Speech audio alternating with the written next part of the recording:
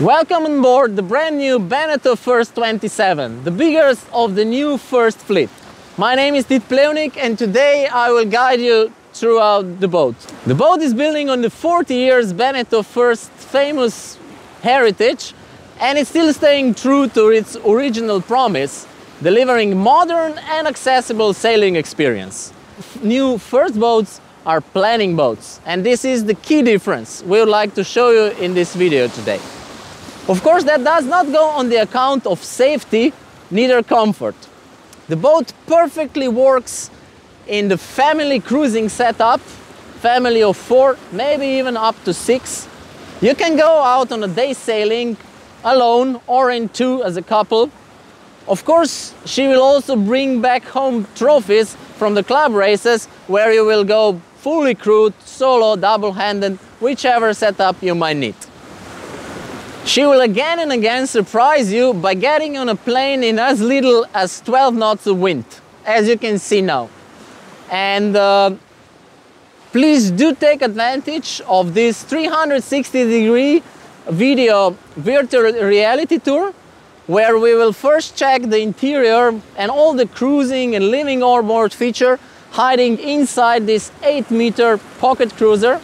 And then in the second part, we will show you the boat in her natural environment, under the sails, as we are doing right now, and show you how the boat is planning, how the cockpit and ergonomy works. But first, let's jump back to the beginning of the day, back in the marina. So welcome inside of the First 27. The boat is having all key amenities for comfortable and cozy cruising for up to 4 persons. So we have a separated front cabin, there is a galley with freshwater tank, huge open space saloon with a table, there are 2 more berths in the stern, and we even have a classic marine toilet in the completely separated room. So in the next couple of minutes I will explain you all of these features. But first I would like to touch a little bit about the philosophy, how we were designing this interior. So all the time we were really weight sensitive. So we really wanted to make sure that the interior doesn't decrease or kill the sailing potential of the boat, because this is our main promise. So before we touch actual cruising features, some more technical details. Under the stairs there is an inboard engine, Yanar, with 10 horsepower, with very simple and straightforward shaft drive, so very reliable system. Just above it there is an electrical panel, so the main control panel. The good thing is that it's really easy accessible also from the outside, so once you learn the position of the switches, you can control things from the outside without even looking. First part is a standard 12-volt installation, and then the second part are all the different options you can choose to equip the interior and make the cruising more comfortable. Interior is light, but there is another layer, so most of the equipment it's also modular, with which I mean that you can easily remove it. So for the owners who have some club racing ambitions, there's very easy to even reduce the weight of the boat and save another, let's say, 100 kilos by removing the cushions, tables, magnetic doors and some other equipment. Let's check how the living on board will actually look like. On first, I would really like to point out that there is a significant amount of light in this open space saloon. So we have the windows on the side of the hull, but there are also coach roof windows, huge entrance of course, and huge hatch above the midsection, which we will check just after. So in the start I said that the boat can sleep up to 4 adults. So 2 are in the front cabin, which we'll check at the end. And then here on both sides you have 2 more berths where you can really comfortably sleep. So it's quite wide. Keep in mind we are on just 8-meter sailing boat. There is important notice. So the area underneath all 4 berths, it's not a storage place, but these are closed A chambers. So this insubmersibility area is making this boat unsinkable, which is really an important safety feature of this boat. However, the fact that these areas under the berths are closed doesn't mean that there is not sufficient amount of storage space. So here under berths on both sides, you have a lot of area for technical equipment, maybe food and drinks. Of course, we were also thinking about the personal belongings, but we didn't solve it in a traditional way. So usually in the interior of traditional boats, you will find wooden drawers or closets. So we designed this removable crew bags. The idea is that you can really easily take these bags off. You take them home. So when you come on board, you just simply hang them, and that's how you avoid really annoying repacking either in the car or in the boat, or sliding bags which are moving around when you're sailing and making damage in the interior. So the central part of the boat is taken by the foldable table. It can be half extended like now, or also fully extended. It's fixed with the screw in the center, which is not a typical way how these tables are usually attached. But the thing is that because there is no support underneath, you can really easily move in the interior even if the table is open. So believe me, your knees will be grateful. Under the port bench, there is an ice box by standard, which can be upgraded with a proper cooling panel and the compressor installed in the back of the boat. So all the cruising features you really need are just at hand. So at this point, I will move the point of view just in front of the mast support, and we will check the midsection of the boat, because despite really small place, basically a little bit more than 1 square meter, there are many different modes how you can use this area. So first, the most obvious use of the midsection of the boat is the passage to the front cabin, the obvious one, and of course the galley. So the galley is having the sink with freshwater system. The same freshwater tank is also used for the shower on the stern. There is a single gas burner, handy storage place in behind, and of course there is additional storage place just underneath the galley, where you will find enough space for all the kitchen equipment. For the next mode of the area, I will move your point of view on the galley, so you will have the complete view of the room. Just behind the foldable magnetic doors, we've placed the proper marine toilet. So when you close the doors to the front cabin and to the saloon, you get a completely private space for the toilet. I agree that this area where the toilet is placed is really small, but by closing the doors, you gain extra room and complete privacy when you're using the toilet. Just above you, there is huge hatch, so there is sufficient ventilation, and of course, if needed, you could even stand up. In the corner, we place the custom-built black water tank, so it's really built completely up to the regulations. So now we'll move to the front cabin.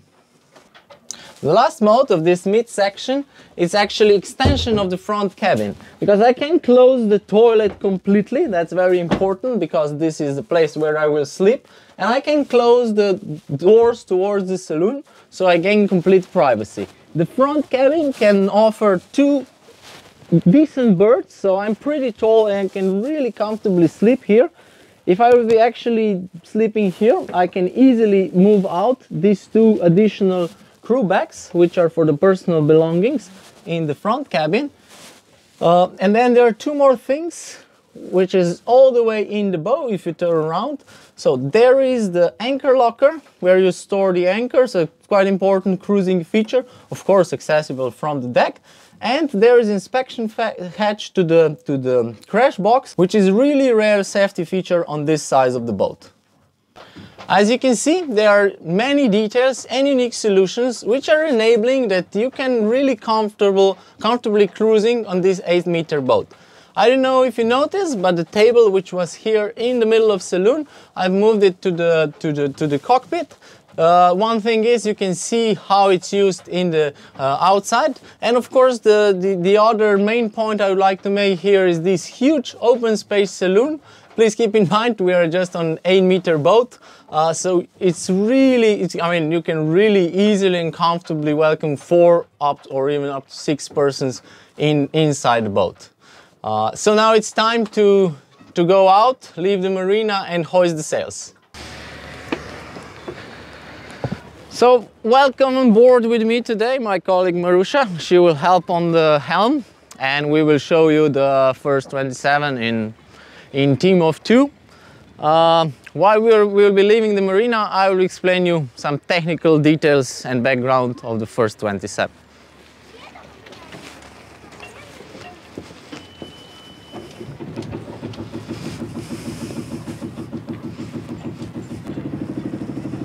So the design team and the naval architect Samuel Manoart designing this boat is having very strong racing background, and this can be seen in many aspects of the boat. So on one hand side we are using the advanced technology in the production of this boat. So the complete boat is vacuum infused, built in with PVC foam in the core, and this makes the structure of this boat significantly lighter than other boats on the market. And on the other hand side, we are also taking advantage of the keel design, which is providing extremely low center of gravity.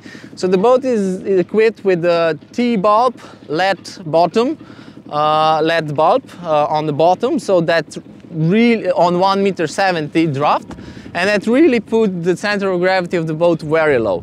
Additionally, the hull of the boat is really marked with the very strong chines all along the bow, which are very low above the water, and that makes this boat extremely wide on the waterline compared to the width of the boat higher up, and this gives the hull really good initial stability. So it gives you some more time before it's really starting heeling more and this is huge advantage compared to the round hull shapes, and of course really proves in the downwind sailing because the flat hull gives you a lot of planning potential, but we'll get there. Secondly, the boat is having increased bow volume. This is also something from racing boats can be seen, you know, the scout designs. We're not in such extreme yet, but the increased volume of the boat gives you much more dry sailing experience, and of course helps you get through over the waves. So the boat is really not nose diving. So because of all mentioned, so the safety. Safety which is coming from the initial hull stability, keel stability provided from the keel, and increased volume of the boat. The handling of this boat is very easy. This goes especially thanks to twin rudders. We'll check them in details later, also in downwind section. But all together, this boat is really ticking all the boxes which are crucial for comfortable and relaxed sailing. So it can be cruising, it can be day sailing, whichever mode you are in. It really gives you feeling of safety and perfect control. So because of all mentioned safety features, design features, how this boat is built, this boat is having a B category, which is, there are very few boats with the B category in this length on the market, and this is the final proof that also the international boat building standards support what I'm just saying. So before we leave out to the marina, I would also like to touch the rig. So the boat is equipped with aluminum Selden mast, boom, retractable bowsprit in the front. In the standard configuration of the boat, you have very handy and practical furling jib and the mainsail on the sliders. So what we'll do today, we will have a First, an upwind part, where I will explain you how the cockpit area works, so how were we thinking about the ergonomy, and prove you how easy is this boat to handle in two. And then, of course, there comes the fun part. So after we will hoist the furling gennaker, and during the downwind planning, I will explain you why this boat is really give you perfect control, which are all the safety features which I didn't mention yet, and hopefully give you the clear idea and sailing experience of the First 27. So, welcome on the water on this magnificent day. We have 10-12 knots of wind, gusting up to maybe 15 from time to time, so just ideal to show what this boat is built for. But let me first open the jib.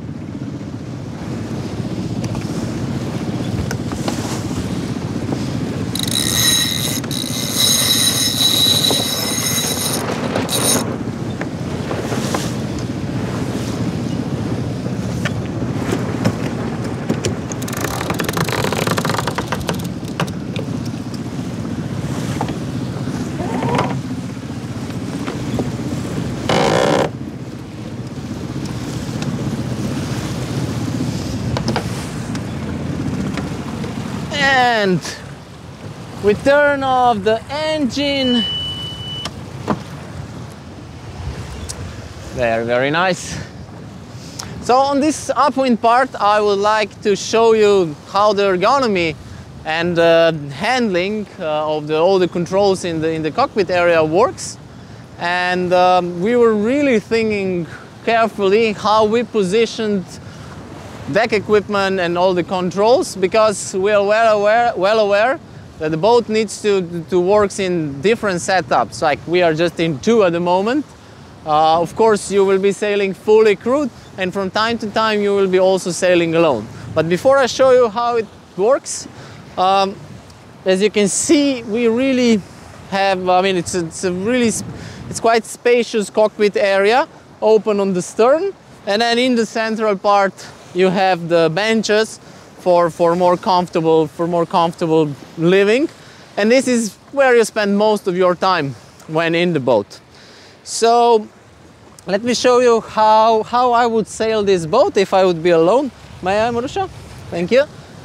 So in the back here, behind, on my left hand, you have the mainsail traveler, and also then I can easily have also the main sheet here on my knee if I would need it. Then at the moment the jib is on the lee side.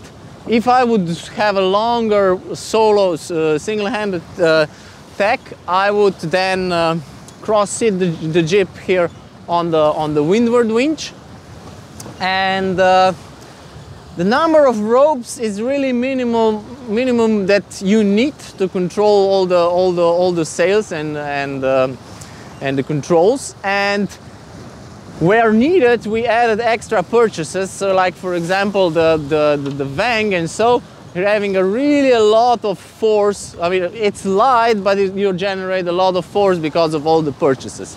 For all the control lines on the coach roof, there are two dedicated winches. And like I said, from here, I'm in reach of all the mainsail and other controls. Because the rudders are well balanced, I can easily leave them. I can easily leave the tiller for a while. I can go down, trim the jib. You have a nice downhauler with, again, a lot of purchase. So even if the jib is fully powered, I can easily close the leech line, and the jib is having a dedicated set of winches. Enjoy!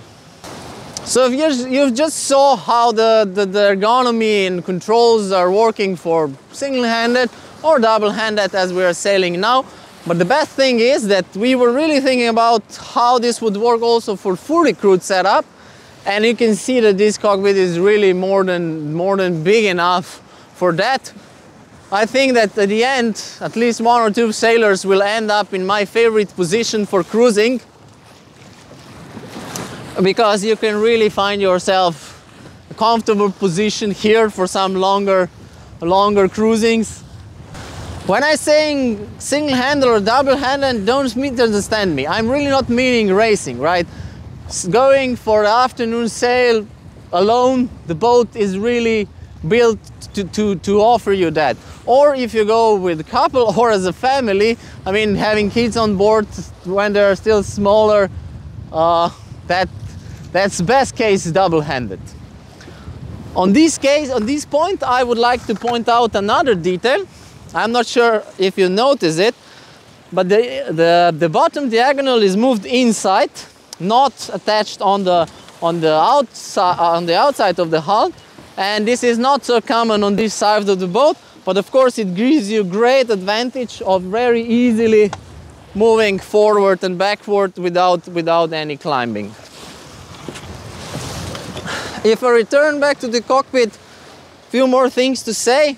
So the volume under the benches is not the interior, but is storage space accessible from outside. So that's where you will store all your fenders and marine ropes. Gas bottle is also in this area, and so. So I've just hoisted the furling gennaker, get everything ready. And before we open the gennaker, I would just like to point out one thing, that in this upwind part, we were simply sailing at the displacement speed of the boat, nothing really sensational, except of course you have full control of the boat, everything is on place, forces are low and so. But actually the real fun and the main potential and the main promise and the difference of the First 27 can be best shown in downwind sailing, because that's where the boat is exceeding the displacement speed and it starts planning. So let me show you how this works out. Okay, let's bear away a bit. Okay, so like I said, easily you can unfurl everything from the cockpit.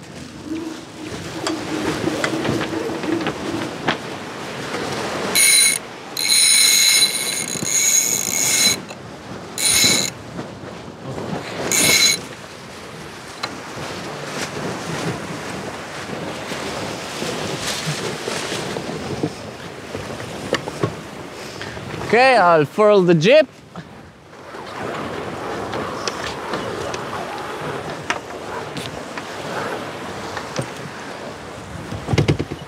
Sorry. And so on this point, for the downwind part, I will invite you on the stern, because from the stern we can best see what I will talk about. So welcome on the stern. From here you can best see what is main and best promise of the Beneteau First 27, and this is planning downwind. If you look to the back, it's about 15-16 knots of the wind, and with the full main and the fractional furling gennaker, we are doing about 9 knots at the moment. So definitely planning. You can see that it's really easy going sailing, right? I mean, I'm actually doing nothing but talking, and Marusha is having everything perfectly under control. And that's where we come back to the start, right? When we were talking about the hull shape, right? So the leeward chine, it's really sitting in the water, and this is what we called before this initial hull stability at low heeling angles. So at the moment the boat really nicely sits on this chine, and of course, I mean, then it comes the keel. Then it comes the keel, which is having very low center of gravity, and it's giving us huge stability. So both together, it's really perfect and safe platform. I will come to safety next. But just before, all this is nothing if you don't have control over the boat. And here we come to the twin rudders. So they are angled a bit, and because the hull is wide on the water line, that means that one comes partly out of the water, as you can see now, in this nice gust. And then the lee side, the lee rudder blade, is always vertical in the water with perfect and full control. So as you can see, I mean, it's nothing spectacular except that we are doing 10 knots of speed and having perfect control. So as one of the last things I would like to touch in our sailing trip, it's safety, right? In many times throughout the video I was referring that this boat is really safe. And of course, as said a few times now, stability first thing. We cannot say that the boat is safe if it's not stable. And I think that with this fantastic sailing and planning downwind, we are definitely proving it. Secondly, of course, there are also a few other features that the boat is having, right? So it's unsinkable with 3 separated insubmersibility chambers, altogether 3 cubic meters. And please don't forget, on the start we said that the light craft condition, basically the weight of the boat as we have it now more or less, is 1,700 kilograms. So really safe, even if you blow one chamber, you stay afloat. Plus that there is foam in the sandwich construction, so this is by default also floating. All the way in the front, something really from racing world, but still very good thing to have, crash box. So if you will go for some night sailings and so, or some more longer cruisings and so, in case you hit something, there is the crash box in the bow. I already mentioned the bow volume, which is increased bow volume, which is at the end, of course, for the obvious effect is that the hull, the deck is dry, right? We are actually having some swell here, but you can see that there is no water coming over the deck. And then, of course, regarding safety, this boat is almost impossible to nosedive because it lifts up the bow. And when we add to that already mentioned twin rudders and the complete control you have, B category of the boat, this is for sure one of the safest boats on the market in its length category. One of the last details here on the stern is also the bathing ladder. It's just below from your viewing point. It's all the time there, so you can very easily open it, and it can be opened also from the water. So on one hand side, it's a cruising feature for going swimming, but at the same time it's also reboarding equipment. So for the end, I would just like to say one more thing, that planning downwind is way safer and of course much more fun than rolling at the displacement speed, right? On displacement boats, when the wind picks up, all this energy ends up more or less in rolling. Here it's transferred to speed, and that's what gives you control. You can choose your wave in between the waves. You're basically faster than the waves, and that gives you, I mean, uncomparable, much more fun, and of course much more safety. So before I finish, we'll just do a short jibe so we don't go too much out when the wind is picking up even more and the sun is getting down. So a short jibe and I'll be back.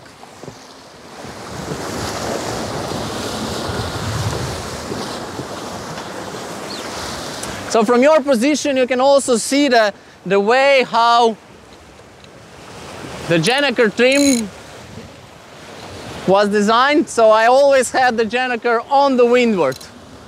So Marusha, I'm ready.